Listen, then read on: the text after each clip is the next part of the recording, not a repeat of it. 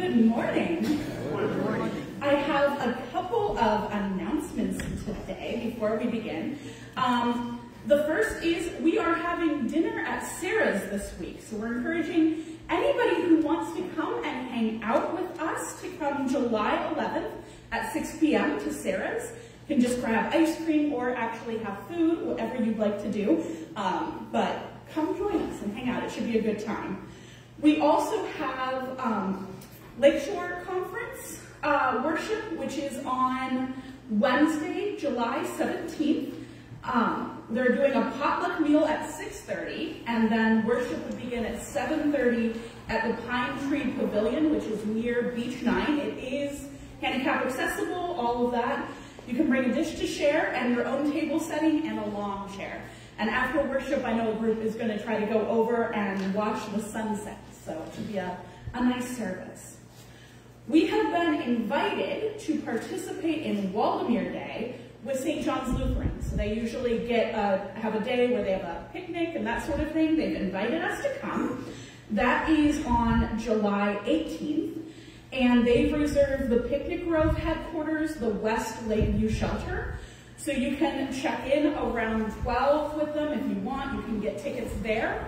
They're discounted to $25 for that day only. So if you go, those aren't going to work, but $25 that day only.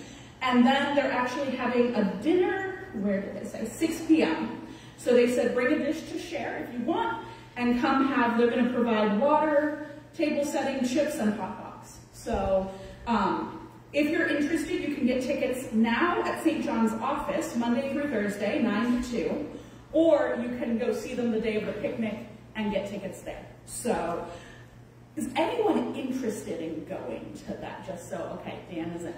If you are, just let me know so I can give them kind of a head count to what to expect. So, Prince of Peace Worship and Picnic is coming up on July 21st, so not this week, but next week. So we'll gather with Not next week. 2 weeks. That's better clarifying. 2 weeks from now, we are going to be at Prince of Peace, which is 9263 Lake Pleasant Road. They have a beautiful pavilion, and then they also have an indoor facility that's great if it rains. So we'll do worship, lunch, and then bingo. They always bring out the bingo cards. The money that will be donated goes to Interchurch Ministries, and Dave Belzick always does a great job getting prizes. So if you want, you can sign up to bring a dish to share, and remember a lawn chair and some cash for bingo. So, and that will be at 10 a.m. So you get to sleep in a little bit on the 21st. And if you come here at, say, 9 and notice the sign that says picnic at Prince of Peace, you will have more than enough time to drive on over there and hang out with us there. So, we also have new office hours for Kelly. It's Tuesday through Thursday instead of Monday through Friday. Tuesday through Thursday, 9 a.m. until 1 p.m. So that's when you can reach the office. All right. I'm going to admit that I'm a little bit off today. I have a double ear infection from swimming. So hanging in there, but if I seem lost and dazed and confused, that's what's going on. So we're hanging in there. Next week, Matt and his crew are joining the church family. So Matt and Allison are going to become new members, and we'll be baptizing Charlotte, who just turned 1 this week. So, so we're excited for that. So get prepared for next week. And I have been informed, and she's already threatened my life, but I'm doing it anyway because her children have requested this. It's Neresa's 65th birthday today. So, and why don't we sing to Charlotte, even though she's not here, you can watch it back later. So, Neresa and Charlotte. Happy birthday to you. Happy birthday to you. Happy birthday, dear Neresa and Charlotte. Happy birthday to you.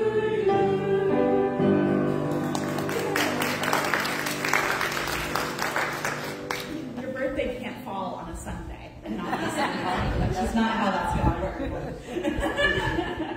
Are there other announcements that I am forgetting? All right, if not, we'll begin with our prelude.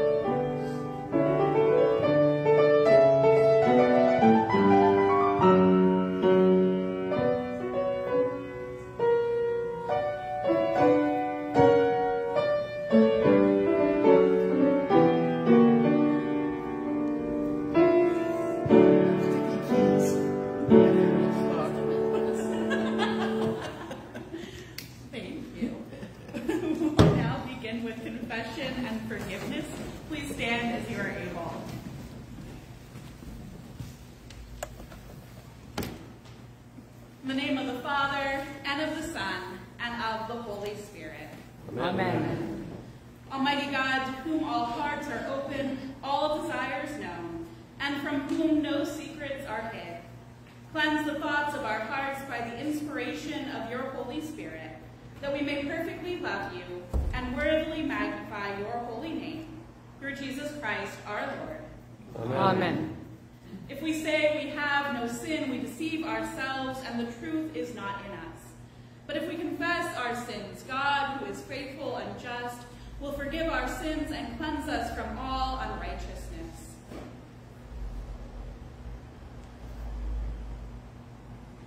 Most merciful God, we confess that we are in bondage to sin and cannot free ourselves. We have sinned against you in thought, word, and deed, by what we have done and by what we have left undone. We have not loved you with our whole heart. We have not loved our neighbors as ourselves. For the sake of your Son, Jesus Christ, have mercy on us. Forgive us, renew us, and lead us, so that we may delight in your will and walk in your ways, to the glory of your holy name. Amen. In the mercy of Almighty God, Jesus Christ was given to die for us, and for his sake, God forgives us all our sins. As a called and ordained minister of the Church of Christ and by his authority, I therefore declare to you the entire forgiveness of all your sins, in the name of the Father, and of the Son, and of the Holy Spirit. Amen. We'll now sing hymn number 579.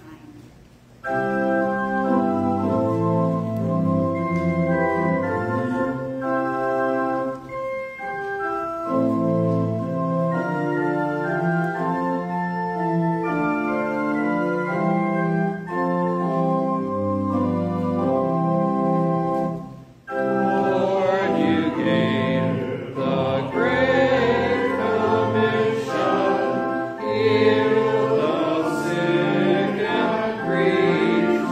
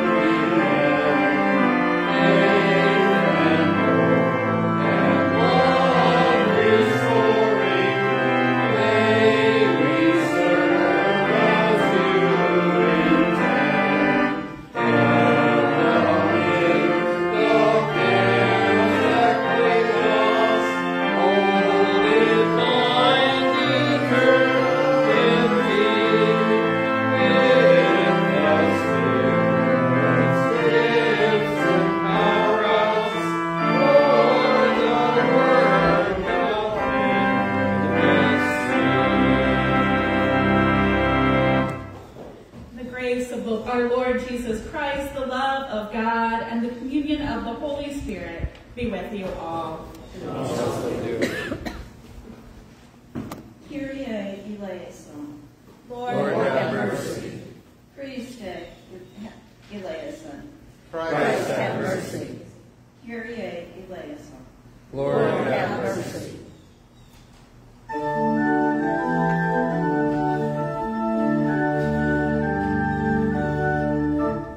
Glory to God, glory to God, glory to God in the highest. Glory to God, and peace to God's people on earth. Lord God, heavenly King, almighty God and Father, we worship you, we give you thanks, we praise you for your glory. Glory to God, glory to God, glory to God in the highest. Glory to God, and peace to God's people on earth. Lord Jesus Christ, only Son of the Father, Lamb of God, you take away the sins of the world. Have mercy on us. You are seated at the right hand of the Father. Receive our prayer. Glory to God, glory to God, glory to God in the highest. Glory to God, and peace to God's people on earth.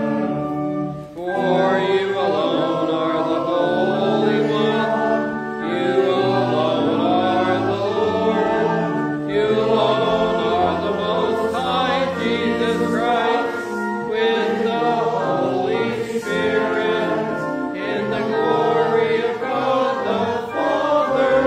Amen. Glory to God, in the highest. Glory to God, and peace to God's people on earth. And peace to God's people on earth.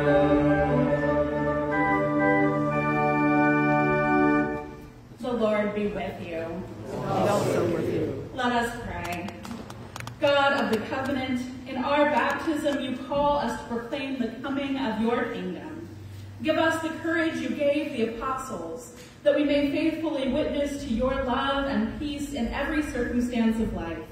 In the name of Jesus Christ, our Savior and Lord. Amen. Please be seated.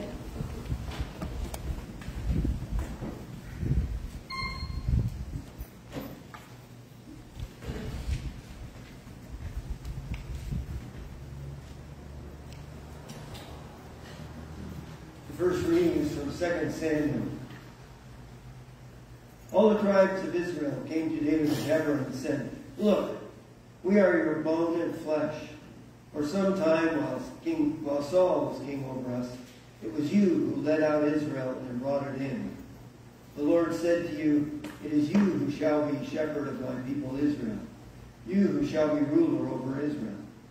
So all the elders of Israel came to the king at Hebron, and King David made a covenant with them at Hebron before the Lord, and they anointed David king over Israel. David was 30 years old when he began to reign, and he reigned 40 years. At Hebron he reigned over Judah 7 years and 6 months, and at Jerusalem he reigned over all Israel and Judah 33 years. David occupied the stronghold and named it the City of David. David built the city all around from Millo inward, and David became greater and greater, for the Lord, the God of hosts, was with him. The word of the Lord. Thanks be to God. The psalm today is Psalm 123. To you I lift up my eyes, to you enthroned in the heavens. As the eyes of servants look to the hand of their masters, and the eyes of maids the hand of their mistress, so our eyes look to you, O Lord our God, until you show us your mercy. Have mercy on us, O Lord, have mercy, for we have had more than enough of contempt. To wash up the scorn of the indolent rich, and of the derision of the proud. The second reading is from 2 Corinthians. I know a person in Christ who 14 years ago was caught up to the third heaven. Whether in the body or out of the body, I do not know. God knows. And I know that such a person, whether in the body or out of the body, I do not know. God knows, was caught up into paradise and heard things that are not to be told, that no mortal is permitted to repeat. On behalf of such a one I will boast, but on my own behalf I will not boast, except of my weaknesses. But if I wish to boast, I will not be a fool, for I will be speaking the truth. But I refrain from it, so that no one may think better of me than what is seen in me or heard from me, even considering the exceptional character of the revelations. Therefore, to keep me from being too elated, a thorn was given me in the flesh, a messenger of Satan to torment me, to keep me from being too elated. 3 times I appealed to the Lord about this, that it would leave me. But he said to me, my grace is sufficient for you, for power is made perfect in weakness. So, I will boast all the more gladly of my weaknesses, so that the power of Christ may dwell in me. Therefore I am content with weaknesses, insults, hardships, persecutions, and calamities for the sake of Christ. For whenever I am weak, then I am strong. The word of the Lord. Thanks be to God.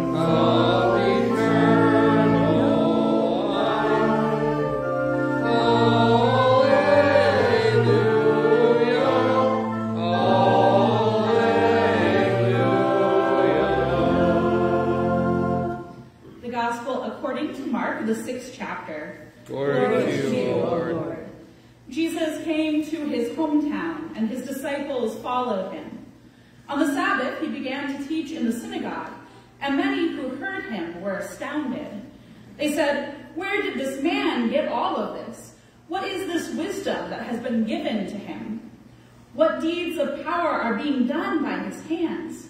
Is not this the carpenter, the son of Mary, and brother of James and Joseph and Judas and Simon? And are not his sisters here with us? And they took offense at him. Then Jesus said to them, prophets are not without honor, except in their hometown, and among their own kin, and in their own house. And he could do no deed of power there, except that he laid his hands on a few sick people and cured them. And he was amazed at their unbelief. Then he went about among the villages teaching. He called the 12 and began to send them out 2 by 2, and gave them authority over the unclean spirits. He ordered them to take nothing for their journey except a staff, no bread, no bag, no money in their belts, but to wear sandals, and not to put on 2 tunics. He said to them, wherever you enter a house, stay there until you leave the place. If any place will not welcome you, and they refuse to hear you, as you leave, shake off the dust that is on your feet as a testimony against them. So they went out and proclaimed that all should repent. They cast out many demons and anointed with oil many who were sick and cured them. This is the gospel of the Lord. Praise to you, O Christ. Please be seated. Now, when I was in my senior year of seminary, I remember reminding my family that usually you don't get assigned to your home synod when you graduate. Now, that whole process has changed a lot over the last couple of years, but 9 years ago, how it worked is in December, I turned in a whole bunch of paperwork that I had to fill out for a couple months. And then in February, bishops from each region gathered to do what we lovingly called the draft. So they would gather in Chicago, one from each region, and they would have all of the paperwork of all of the candidates who could be sent out into ministry. And I don't know how they chose who got to pick first, but each bishop gets to kind of choose their drafting, and then you find out later where you're headed. Now, I got to preference where I would go, but that doesn't mean that I would get it. So as I'm preparing all of mine and John's family for the possibility of us not coming home, there was a little bit of anxiety, especially from the moms who have this little grandbaby who was born in October of my senior year. We're a little nervous that the baby wasn't coming too close to home. So I get a phone call a couple days later from Bishop Johns, which I was very surprised to receive, saying that I would be coming back home to Northwestern Pennsylvania Synod. Still, I prepared my family. Most likely, I would be given paperwork for a church in a different part of the synod. I could still be a little bit away, though this was good that we would be slightly closer. Then Bishop Jones continued to surprise me when he gave me Mount Calvary's paperwork, which is not too far from my mother's house. Now, I was not allowed to talk to her about where I was interviewing. That's kind of anonymous for a bit. But I can remember the day we came home to meet with the call committee for the first time. My mom was babysitting Honor, and she kept saying to me, "Well, don't you have to leave yet for your meeting?" And I'm like, "No, we still have some time before we have to leave." And then it becomes 45 minutes before we have to leave. And she's like, "When are you leaving?" And I'm like, "We still have time. It's fine. We got it." And then about 20 minutes before the meeting, John and I walk out the door, to which she's saying, only this close, 20 minutes. And Mom, we can't talk to you about this yet. So I remember when I was handed the paperwork from Mount Calvary, I said to Bishop Jones, "I know people who go there. I used to go to youth group events there when Pastor Phil was pastor. I've known Anna and her family my whole life. There's some people here that I know. Is it going to be okay for me to go back there?" And his question for me was, "Well, will they respect your call and your authority? Because if they will, then you'll be just fine." Now, the reason we have these conversations is because sometimes it's hard to come back to your home area. Because there are people there who have seen you your whole life, have watched you grow up. Luther Memorial, I was told many, many times as I was growing up, they all got to see me go through my tutu phase of life, where I didn't want to wear anything else to school pickup when I would go to get my older brother. I was nicknamed Little Kern, my maiden name, at Footsteps because my brother was already really involved by the time I went through, and everyone knew him, so I was just Little Kern. So many had seen me in my younger days and then watched me grow up, going through all the various and sometimes fun stages of my life. And sometimes it's hard to come back after seminary and be able to be seen as this new pastor. I can remember going into Luther Memorial's office to have a meeting with Pastor Coleman shortly after my ordination, and Norma, the secretary who has been there for a very long time, whose son I went to prom with when I was a junior in high school, she struggled with what to call me. Pastor Kristen? And I just really remember saying, "It's okay, Kristen is fine." It'd be a little weird for you to suddenly change how you relate to me. Now, if there are concerns about pastors coming home and being able to assert authority or be respected, then we can only imagine the struggle that Jesus had when he went home and begins to teach in his local synagogue. At first, the people are really impressed. He seems to know what's going on. He has all of this wisdom. One of the things that you'll hear over and over again in the Gospel of Mark is that Jesus teaches with authority.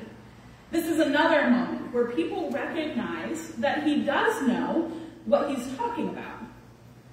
But then the people grow offended. And actually, the right word would probably be translated as scandalized. The people are scandalized. They are shocked by his teaching, and it's in a negative way. There's a negative connotation to it. So they start saying, well, what is this now? Who is this really? Is this really the Messiah or some powerful teacher? Because we saw this guy grow up. He's a carpenter. Isn't he Mary's kid? Look around. His siblings are right here with us. But beyond that, what might seem like a description to us could be seen as insults to Jesus and his call. There's no mention of Joseph in this passage, so a lot of scholars assume that he has possibly died already. So as the oldest son, shouldn't Jesus be taking over the family business, making sure that his widowed mother and his siblings are provided for, instead of roaming around proclaiming that God's kingdom has come near? And notice that they call him Mary's kid, not Joseph's kid, calling into question his paternity. Go back to your jobs and your societal duties, Jesus, and stop trying to be something that you are not.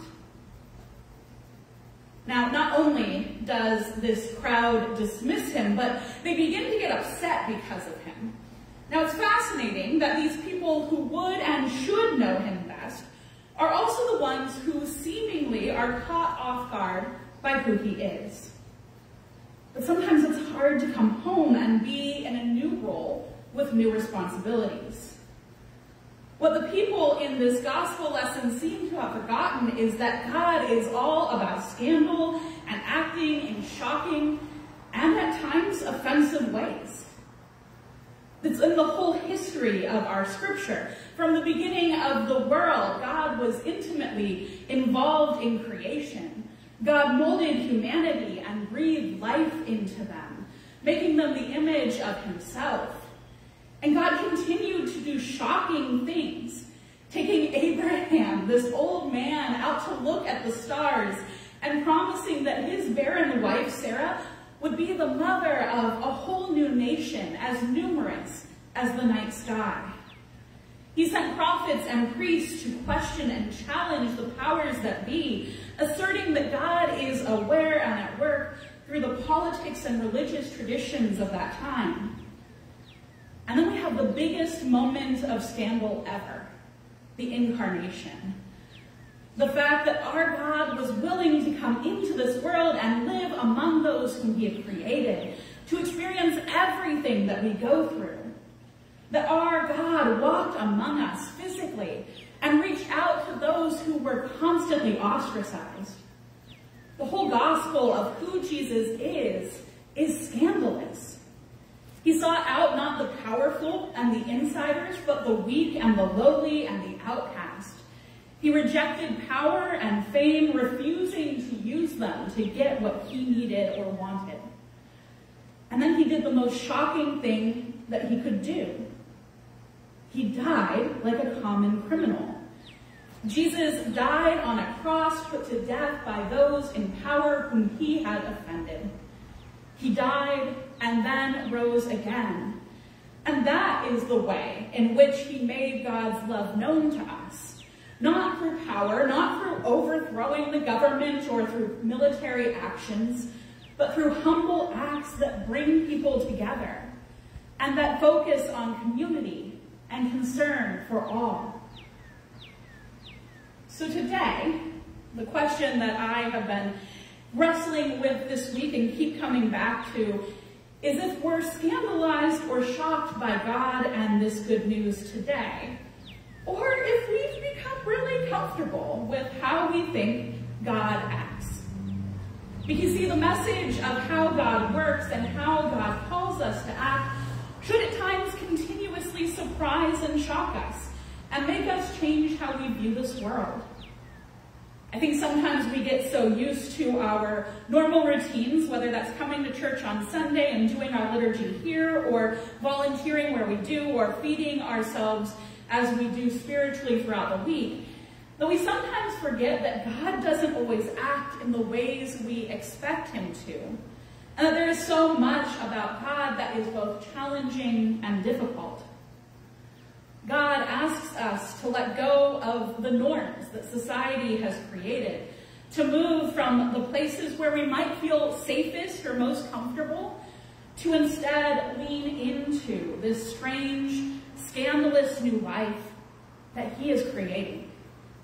Because see, our God is not a God that works inside the boxes that we would love to put him in.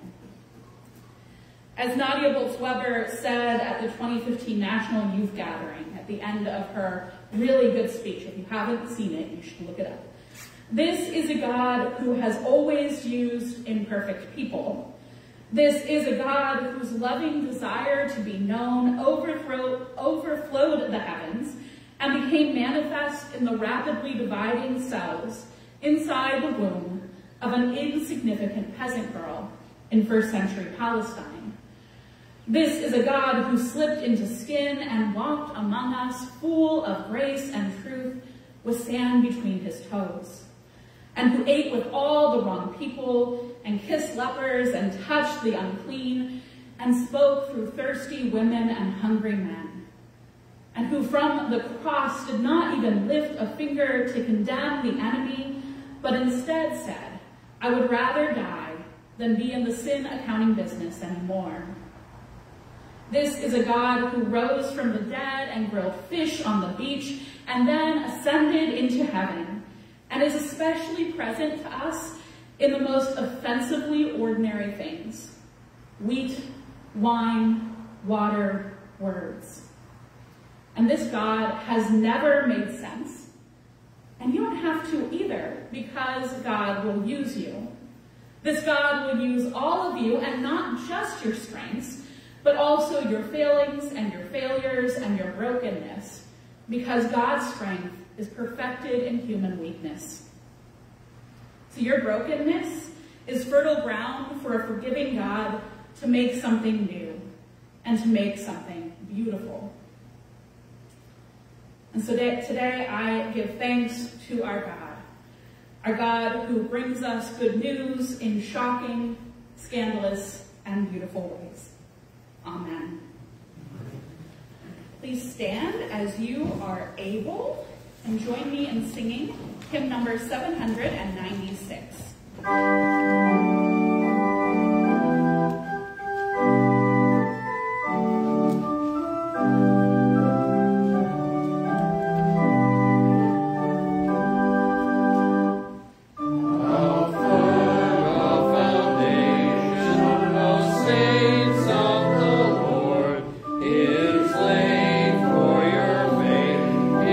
Jesus the Word, what more can he say?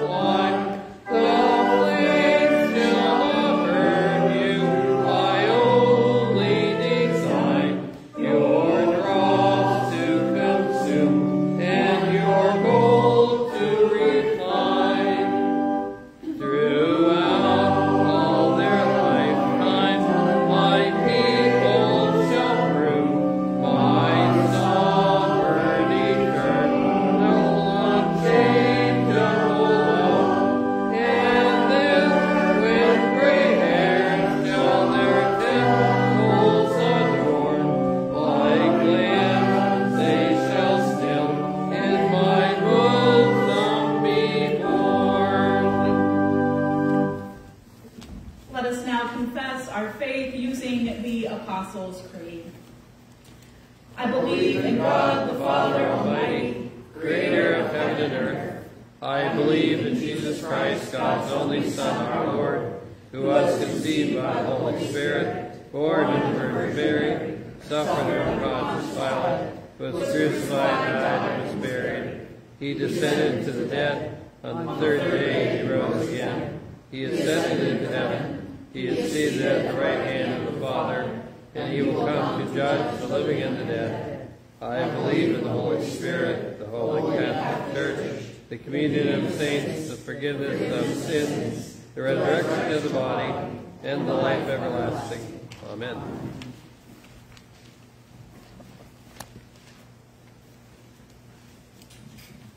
One in the communion of saints and in the power of the Holy Spirit, we join our voices in prayer. Glorious God, you bend down to wash the feet of your disciples. Let the servant church arise in our teaching, our praying, our healing, and our doing. Make all your faithful people powerful in weakness and strong in grace. In your mercy, Hear our prayer. Life-giving God, your fingers trace the heavens and your hands mold the earth. Where there is drought, bring nourishing rain. Where there is devastation from fire or flood, bring relief. Sustain the well-being of every living thing. In your mercy, Hear our prayer. Merciful God, you speak and the nations listen. Open those who govern to the cries of all who journey with no food or shelter, particularly people fleeing violence, those seeking freedom, and those in search of community. In your mercy, Hear our prayer. Gracious God, your embrace brings wholeness to those who are troubled. Anoint Doreen, Leona, Marge, Mary Jane, Ed, Betty, Sue, Suzanne, Rita, Sandy, Carmen, Carol, Sue, Timothy, Missy, Brett, Karen, Frank, Linda, Charlotte, Mark, Tressa, Mike, Burton, Dane, John, Darlene, family of Hayden, Ron M., Ron K., Paul, Eric, Erlene, Renee, Kathy, Bill, Ken, Norma Jean, Cheryl, Gloria, Karen H., Jean, Madison, Dia Janice, the McCardle family, Noah, Chris and the Gnu family, and all who suffer in any way with the oil of healing and grant them renewal. In your mercy, Hear Hear our our prayer. prayer. welcoming God, in your presence strangers become companions and enemies become neighbors. Open our doors to those who have so easily shut out. We have so easily shut out, particularly people who are different from us or who are marginalized by church or society. In your mercy, Hear our prayer. eternal God, you gather us into your house of many dwelling places.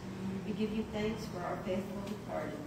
Inspire us by their lives of faith, until with them we rest forever at our journey's end. In your mercy, Hear our prayer. And holy God, holy and merciful, in your outstretched arms we commend ourselves and all for whom we pray, trusting in the one who is the way, the truth, and the life, Jesus Christ, our Savior and Lord. Amen. And now may the peace of the Lord be with you always. And also with you. Please share that peace with one another.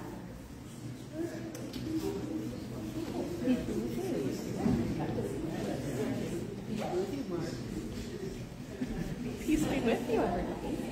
Peace be with you. Happy birthday. Peace be with you. Peace be with you. Peace